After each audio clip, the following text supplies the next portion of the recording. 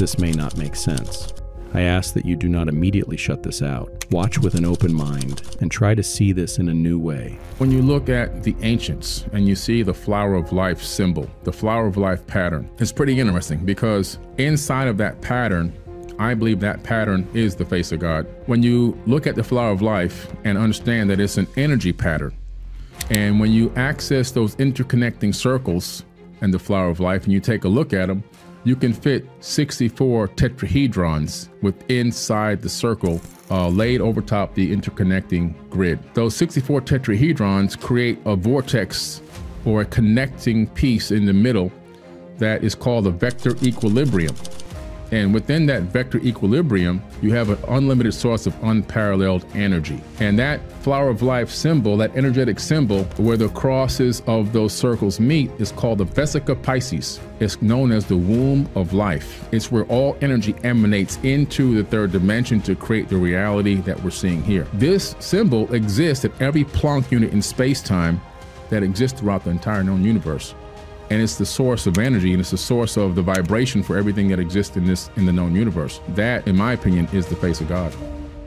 Everything in the universe is geometric, whether it's people, trees, cats, planets, solar systems, or stars, you name it. Anything in the universe can be measured on a geometric scale. Having said that, it's important to note that creation is also geometric. The ancient Egyptians and even older civilizations had a deeper, basic understanding of the universe. This is represented by the flower of life, which is also the creation pattern of everything in existence. Even non-tangible things like emotions, thoughts, and music across its entire spectrum. Everything comes from this image. Also, I want to tell you that by learning about sacred geometry simply by observing, you are absorbing only a very minuscule amount of information. If you really want to learn more, you must begin to draw it yourself. When you do this, you begin to see things in a new way. You begin to understand why things are done the way they are. This is one of the oldest symbols in human history, right? This symbol was found in the Temple of Osiris in Egypt, and it had been molecularly burned into the wall.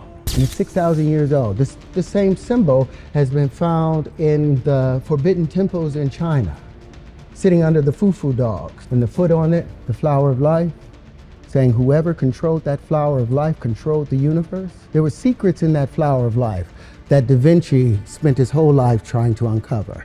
There were secrets in that flower of life that Newton spent his whole life in secret trying to uncover. They were trying to find a way to bring this flower to life because what is inside of it?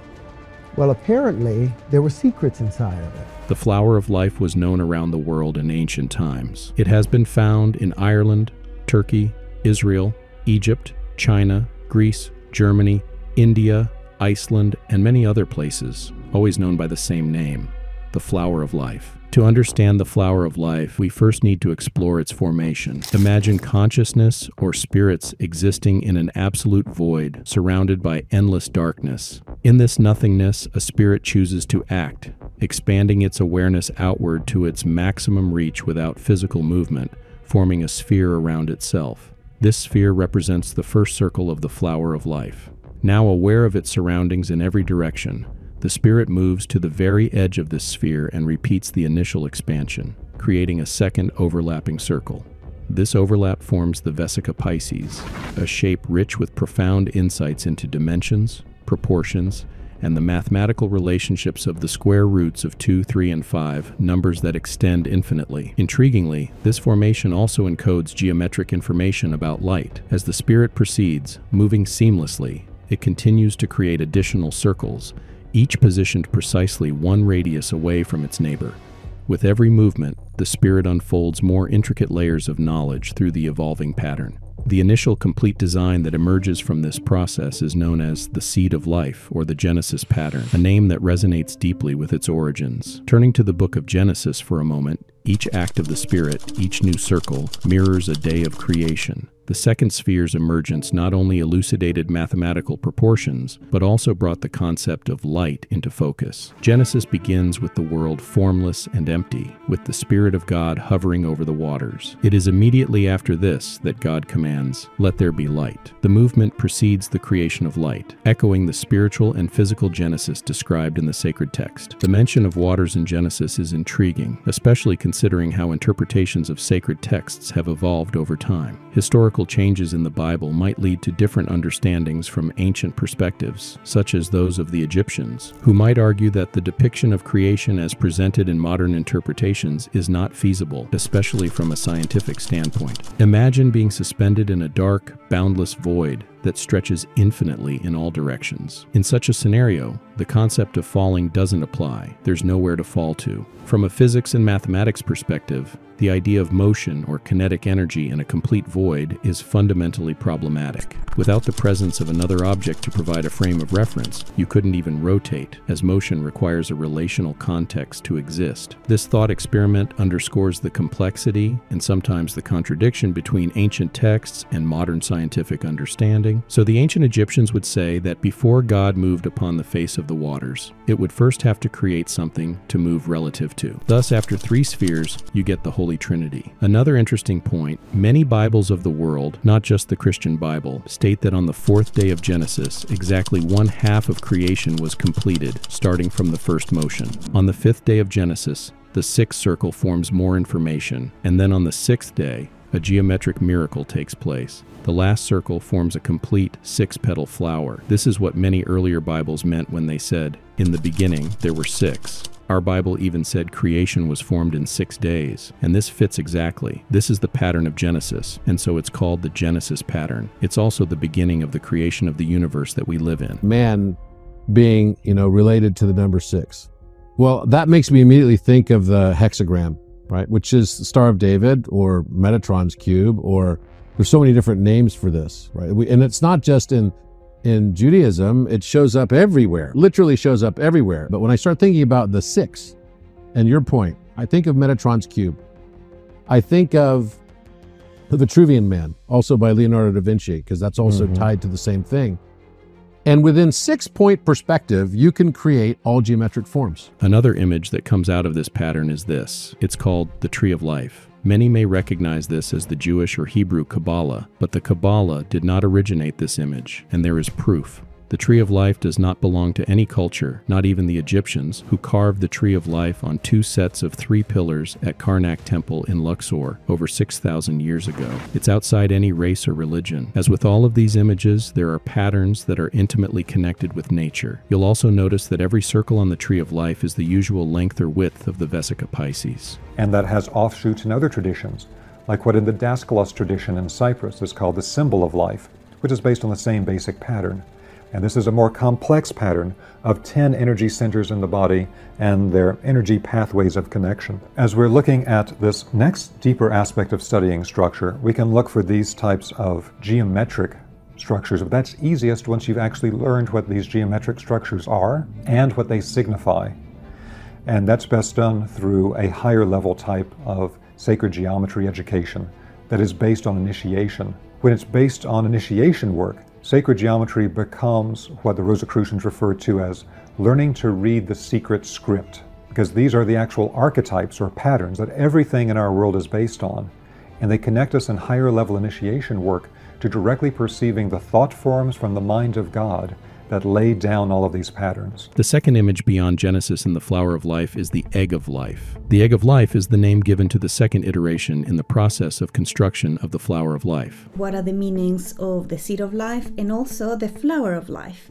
Now the Egg of Life is sitting right in between.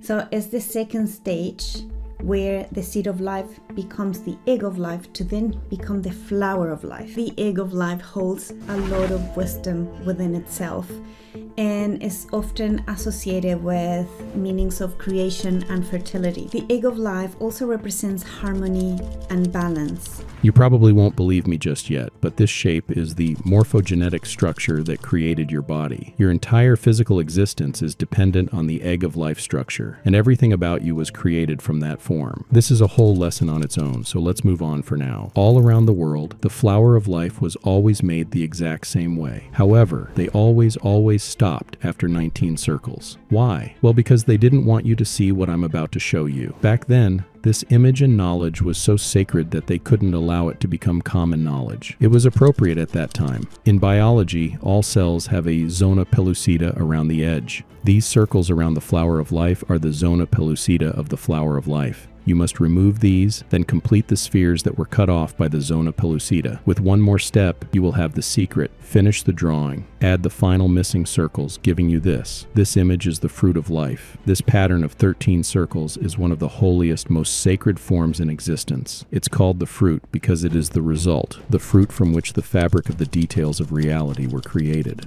It is all about male and female energy. When you combine male lines with these female circles, something amazing happens. What you do is draw a straight line from the very center of every single circle to every other circle in this image. When you do this, you get an image which is known throughout the universe everywhere as Metatron's cube. It is one of the most important informational systems in the universe, one of the basic creation patterns in existence. Anyone who has studied sacred geometry, or even regular geometry for that matter, knows that there are 5 unique shapes in the universe, and that they are crucial to understanding both regular and sacred geometry. They are called the Platonic solids. A Platonic solid has certain characteristics by definition. First of all of its phases are the same size. For example, a cube, the most well-known Platonic solid, has a square on every face, so all of its phases are the same size. Secondly, the edges of the Platonic solids are all the same length. All edges of the cube are the same length. Third, it only has one size of interior angles between the faces. In the case of the cube, this angle is 90 degrees. And fourth, when put inside of a sphere, all of the points will touch the edge of the sphere perfectly. With that definition, there are only 4 shapes besides the cube that fit that description. And it could be that, Plato got all of this information, who knows, from the Egyptian mystery schools. We know he went. We know Socrates went to the Egyptian mystery schools, but the Egyptian mystery schools didn't want to be quoted anyway, so we're thankful at least to the Greeks for having left records for us to basically find. But what's interesting about it is the Platonic solids are, it starts with a tetrahedron. A tetrahedron is a shape that would be an equilateral triangle into a 3-dimensional object, so 4 sides of equilateral triangle, right? Then you have a cube. A cube would be 6 sides of a square, right? And then you have an octahedron. So the way that would get formed is you would take the center point of a square and connect the center points of each of those 6 sides, and it creates a shape that looks like a pyramid and an inverted pyramid, right, attached to it. Then you've got an icosahedron, you've got a dodecahedron, and then some would argue an icosydodecahedron, which would be the combination of the two. Because, again, if you took an icosahedron, which is supposed to be the structure of water clusters, take the center point of it and attach all of those and connect the dots of it, you'd have a dodecahedron. So one is part of the other, without a doubt. How is it that every single form that's regular in the universe, regular meaning it only has, like a dodecahedron, it has basically 12 sides of pentagons. So perfect pentagons, they're regular pentagons. How is it that all forms of life are based on these structures? Plankton is the exact shape of a dodecahedron. Every single shape that exists in the universe in regular form can be made inside of, without any measurements whatsoever. I don't need to measure anything. I can make all of those forms perfectly in perspective geometry inside of the Star of David, inside of the Merkaba. To me, that implies a level of design that is so far beyond anything we could ever have constructed, and it implies an architect behind all of it. This knowledge is also where original alchemy came from. The ancient alchemists and great souls like Pythagoras, father of Greece, considered each shape to have an elemental aspect to them. The tetrahedron was considered fire, the cube was earth, the octahedron was air, the icosahedron was water, and the dodecahedron was ether. Ether, also known as prana and tachyon energy, are all the same thing. They extend anywhere and are accessible at any point in space-time and dimension. This is the great secret of zero-point technology. The sphere is voidness. These 6 elements are the building blocks of the universe, and they create the qualities of the universe. In summary, we begin with the fruit of life, which via Metatron's cube unfolds into the first informational system. Alchemy touched on this sparingly, particularly on the subject of ether. The Pythagoreans held the dodecahedron, a Platonic solid, so sacred that mentioning it outside their school could mean death. Plato later spoke of it, albeit cautiously, due to its significance as it relates to the outer energy field and represents the highest form of consciousness. Fast forward to modern science, where the geometric relationships of the periodic table of elements were overlooked until the 1980s. That's when Professor Robert Moon from the University of Chicago demonstrated that the elements align with the 5 Platonic solids. This insight linked all physical matter to these sacred geometric forms, redefining fields like physics, chemistry, and biology. The egg of life, another geometric pattern, underscores the foundational role of these shapes in understanding the universe. Every element in the periodic table corresponds to one of these 5 shapes, supporting the idea that ancient geometric patterns are integral to our understanding of the universe. This culminates in the recognition that everything, from the elements to the reality we experience, is interconnected through these sacred forms originating from Metatron's cube, derived from the fruit of life, emerging from the flower of life created by spirits. To me, unequivocally, there is definitely a God, and we have a purpose for being here. Thank you for watching. If this video resonated with you or added value, please give it a thumbs up and subscribe to our channel. Until next time, keep listening, keep growing, and keep shining. Stay blessed.